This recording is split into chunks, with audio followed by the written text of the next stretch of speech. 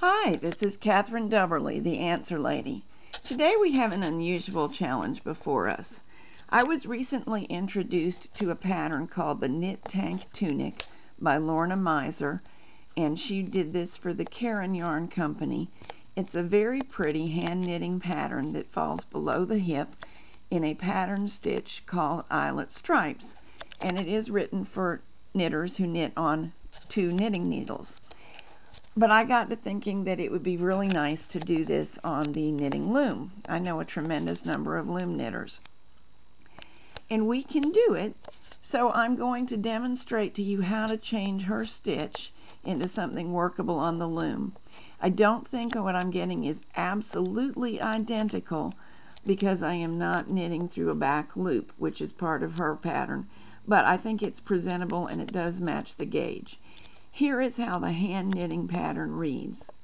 Row 1, purl 3, yarn over, knit 3 together, yarn over, purl 3, and then you repeat from the first yarn over to the end, over and over across the work. Row 2, knit 3, purl 3, all the way across. So you're purling the knits and knitting the purls because hand knitters turn the work. Now, we do not turn our work on knitting looms, so you will note that at the bottom of my swatch, below the pink paper clip that I undid to mark it, I forgot about that and it's not quite right. Only look at the swatch from the pink paper clip up, and there I'm getting the correct effect. And here is how. Ignore the end stitches. I'm just slipping the first stitch every row and knitting the last stitch every row just to get a good swatch. But those 12 stitches in between are my swatch of the pattern stitches. So for row 1, moving from left to right for me, it could go either way. I am purling 3.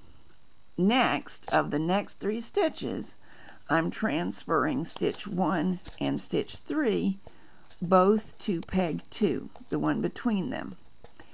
Then I'm E-wrapping all 3 pegs, so that makes a yarn over, and then I'm knitting off the 3 center pegs. Nope, I said that wrong. I'm knitting the 3 loops off the center peg, which is the knit 3 together. The reason that I'm E-wrapping them is to create a little bit more open and lacier stitch, because it's important that the eyelets show up, and without E-wrapping I was getting a little bit too tight. I wasn't having that problem with the purls, and the purls aren't what shows up the eyelet either. So row 1, purl 3, transfer the stitch on each side of the next 3 to the center, E-wrap them all and knit them off, and when I knit them off I allow the E-wrap to untwist, adding a little length to that stitch. Then purl the next 3 and repeat. Then on row 2, the return row, since we don't turn our work as hand knitters do, hand needle knitters, we are hand knitters, we just knit the knits and purl the purls. Most of this pattern reads just fine for loom knitters. You'll understand a bind off is a bind off for everybody. We don't have anything that's a wrong side row because we always work from the same side, but you can think of right side rows as odd rows and wrong side rows as even numbered rows.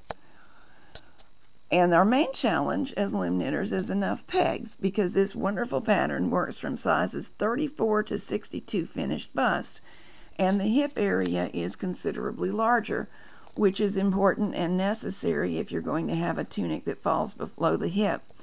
Only Twiggy, for you youngsters, very skinny model of the 60s, only Twiggy would be pleased with a tunic that fits skin tight down her body. The rest of us want a little more hip room.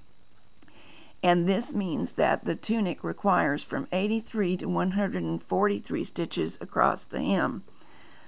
Now, the only 2 looms that I know of that have this many pegs are the longer version of the all-in-one loom, using the end pieces that have pegs rather than spacers so you can knit around, and the some of the kiss looms, and both of those will match the gauge. I don't know of other looms that will, but undoubtedly they exist, and if you need one, I hope you find one. I'm going to post a transcript of what I have just said on a loom knitting page on my website so that you can easily print it out and refer to it. And I hope you have fun knitting this pattern. Bye-bye.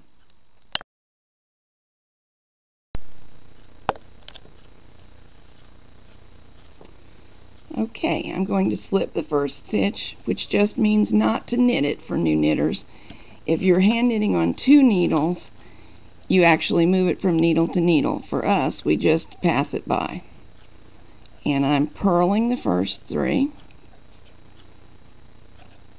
Keep it kind of loose. Okay, now here comes the eyelet pattern. Transfer the left and right stitches of the next 3 to the number 2 needle between them. Now loosely E-wrap all 3. What you have is a yarn over, a knit 3 together, followed by a yarn over, just like in the original pattern. Now purl 3 in the normal way.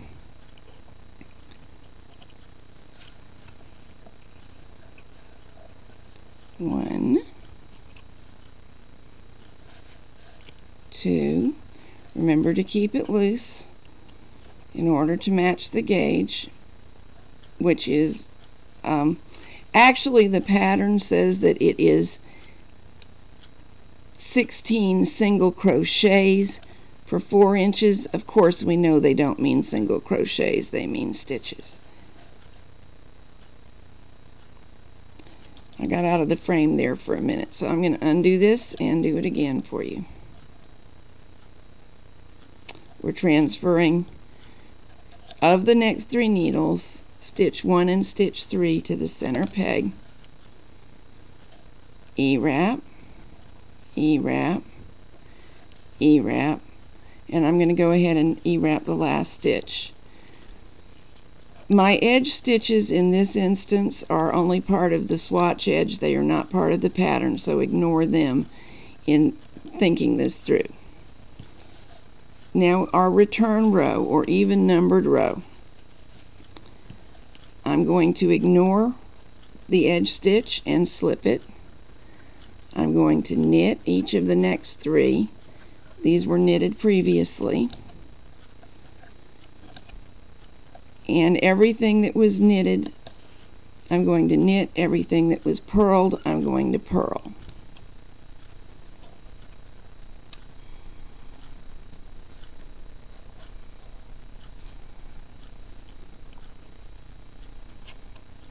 Do you ever do this? Set up a couple of purl stitches at once and lift them off at once? I think sometimes when there are only a few, it works out well. Knit, knit, knit. All the knit stitches are E-wraps, remember, and the purpose of that is to keep it a little bit loose, which made me match the gauge better. Of course, I think the design will work if you choose not to E-wrap, but you do need to concern yourself with the gauge. Purl, purl, come back here, purl,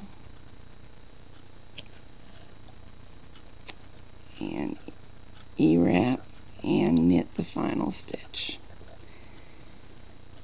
If you're curious about my hook, this is on another video of mine called Do-It-Yourself Loom Hook from a Pen and a Nail. One thing I've done before your eyes before but haven't mentioned is that as you transfer that stitch and the one on the other side, let those E-wraps unwrap so as to take advantage of the length that they create. The bottom yarn is a fluffier yarn. This is just some that I had around. I believe it is Red Heart with Love. The top yarn is the one that I'll probably use in the real project, and I didn't want to waste any till I got the stitch down pat. It makes a little bit more open fabric. I'm going to slide a white paper behind so that you can see what I'm talking about more easily on the film. I think the eyelet will show up better in this yarn because it's less fluffy. Unfortunately, I don't truly know what it is. It's a mystery yarn that I bought in the Joann's bargain bin. Very, very silky and nice. This will not create a modest garment. It'll need a t-shirt or tank top under it. But I think it's more the effect I want for summer.